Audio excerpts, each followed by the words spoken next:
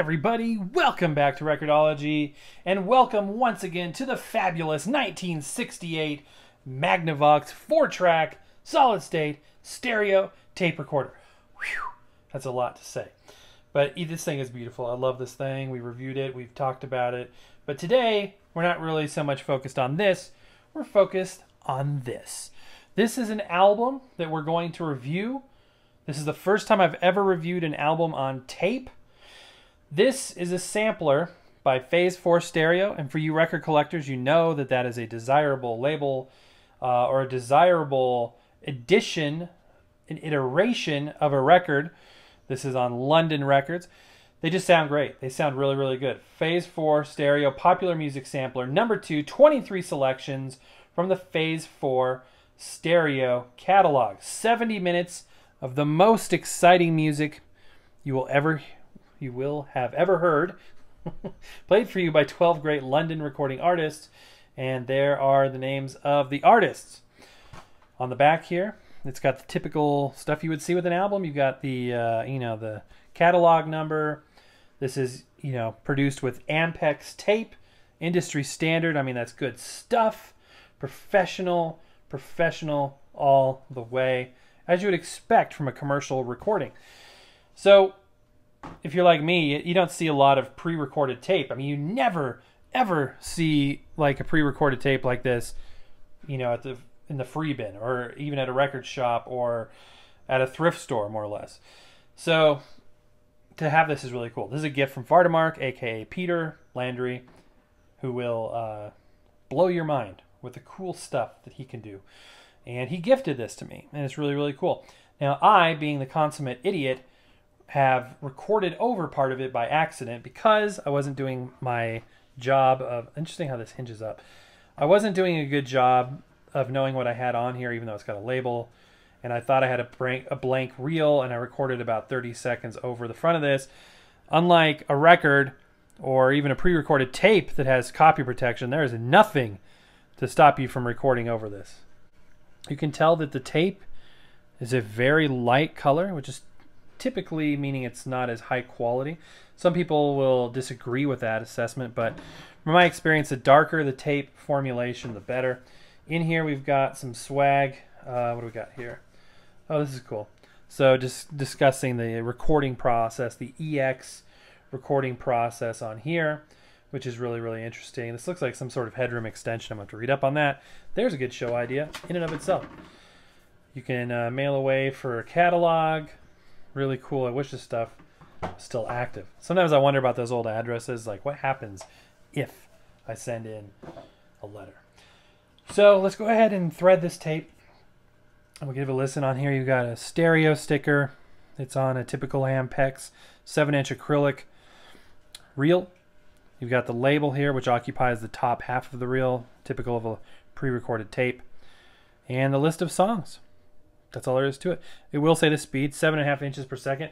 That's the highest quality that's commonly available. So we're going to flip this to 7.5 inches.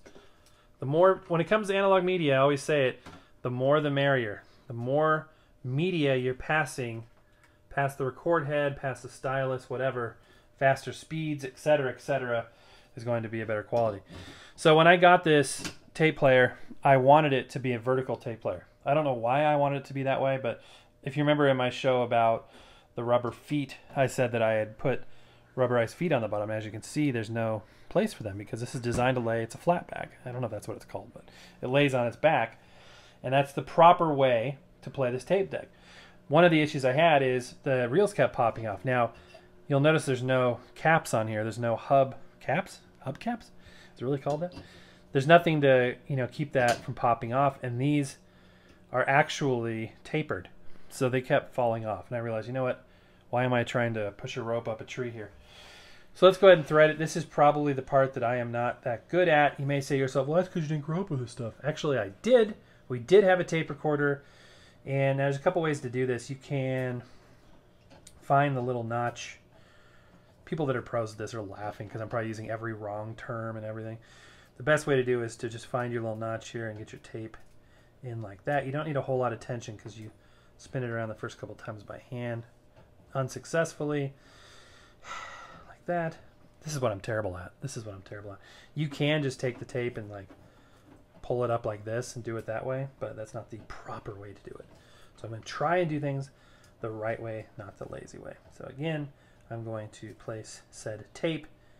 Now, this type of tape, unlike compact cassette tape, etc., is thicker because it's designed to be handled. You may feel like, oh my gosh, I'm touching tape. I shouldn't be touching the tape. They know you're touching the leader, the first part. There's no music usually on this. Now, this is kind of interesting. A lot of tape will have like a colored leader on, although is it called a header at the beginning and a leader at the end? Or is it always a leader?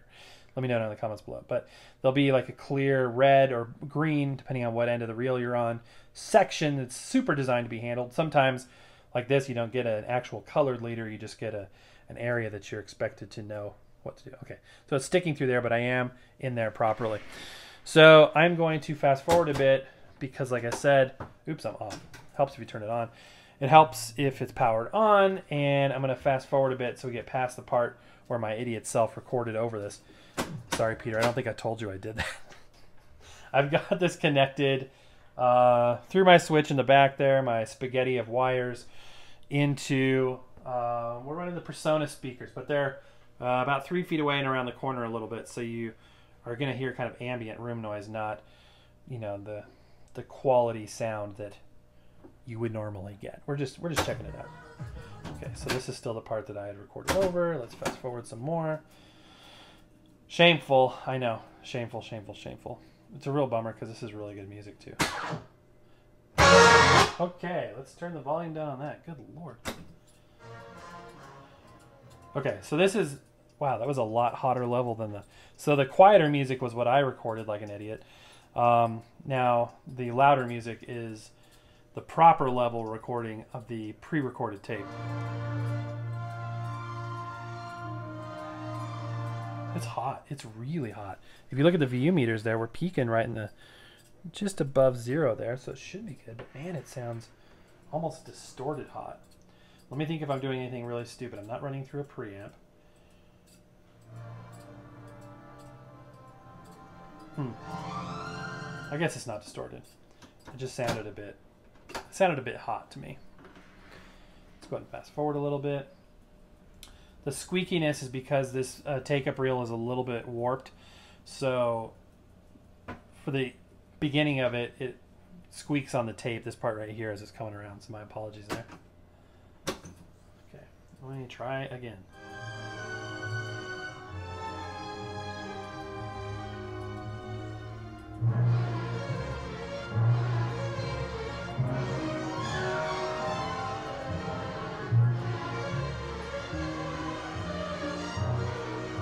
Does sound good.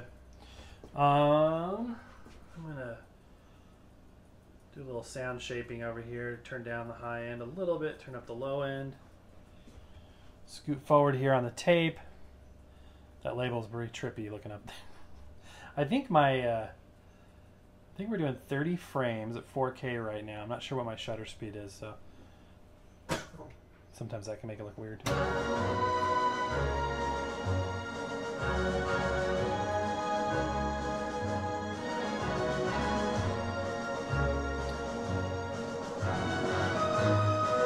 Now, one thing we can do as well is we can flip the tape over. It is two-sided, just like a record. So what we're hearing right now is only half of that real estate on that tape.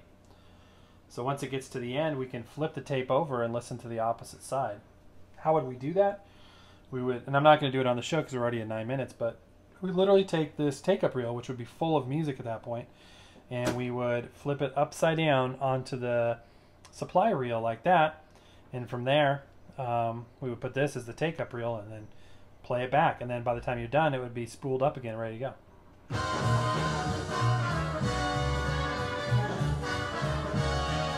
Awesome. Good music. That's really cool. And that's about it, guys. I'm going to go ahead and rewind it here.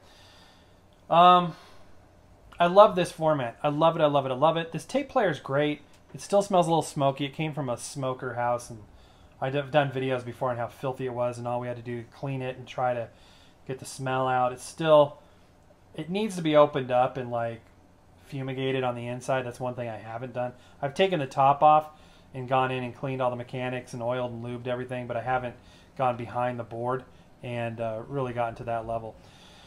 So if you do come across these, I would definitely hold on to them, even if you don't have a tape deck yet. If you want a tape deck, you can find one of this caliber. This is a consumer entry-level deck, nothing fancy, for somewhere in the neighborhood of, you know, $50 to $100 if you keep your eyes peeled for it. They're not impossible to find. They are harder to find, definitely harder to find than, you know, a record player, but they're out there. And if you really want to get fancy, get a 10-inch reel, a Kai machine or something, Sony, you can really go to town. And this is, like Techmoan says, the audiophile format. You can get the best fidelity around. People think of tape and they think, oh, the tape doesn't sound good. That's a misnomer. That's a misnomer. A lot of that has to do with cheap cassette tape players of the 1980s and 90s that didn't even do justice to that format, let alone, you know, studio tape. So anyway, guys, that's going to do it for today. Thank you so much for watching. Happy record hunting. We will see you tomorrow.